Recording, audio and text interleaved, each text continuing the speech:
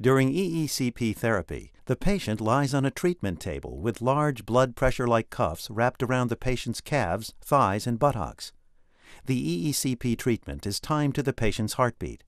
While the heart is at rest, the treatment cuffs inflate in sequence from the calves to the thighs to the buttocks. Just before the next heartbeat, all the cuffs deflate at the same time. The squeezing action of the cuffs increases blood flow to the blood vessels that supply the heart muscle, increasing the amount of oxygen-rich blood being delivered to the heart.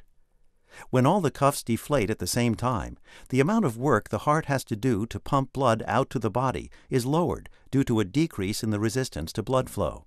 For many patients, completing 35 one-hour treatments of EECP therapy may result in the recruitment and/or enlargement of small blood vessels, known as collaterals, that can increase the blood supply to the heart muscle, decreasing their chest pain, fatigue, and shortness of breath.